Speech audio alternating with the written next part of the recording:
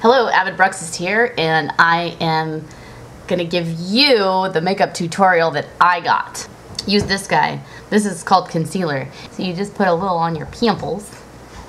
There and wherever else you have pimples. Yes. Oh no. Here. There you go. And voila. Pimples gone.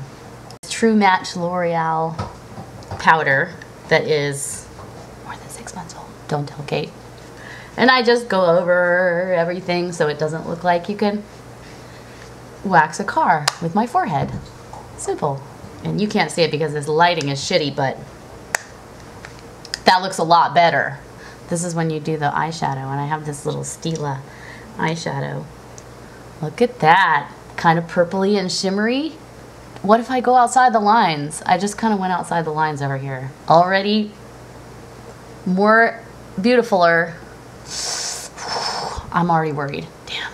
Now I'm using Dior Show Liner. And this stuff, apparently the reason it's $30 is because it goes on really smooth, and cheap eyeliner goes on really, really hard, and that looks really bad. Okay, I don't think I'm licensed to do this.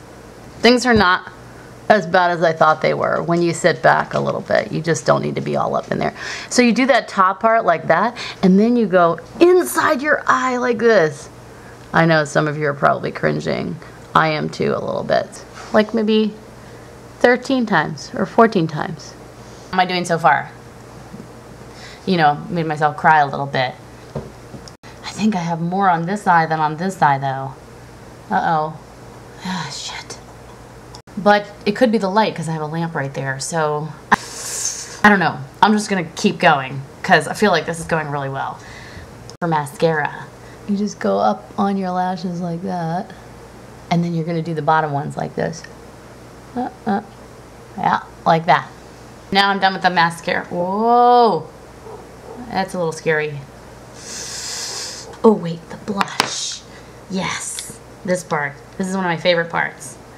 I feel worst at it, but I enjoy it. Clinique blush. And you're supposed to go on the cheek like that, circles, and then up, and then make a C around your eye. One thing I didn't know is that you put blush up here. That is some craziness. Wait, maybe I wasn't supposed to make circles. When Kate helped me do this, she said, after the blush, she said, it looks like somebody just smacked you in the face, which is like, I guess, really attractive if you look like you've been smacked in the face. You have to use this Sugar Berry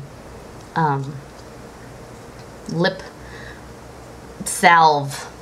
I usually put on about 17 layers of chapstick, but this, you don't actually need that much. So here's the after picture. It feels like a lot of makeup. I feel kind of like a painted hooer.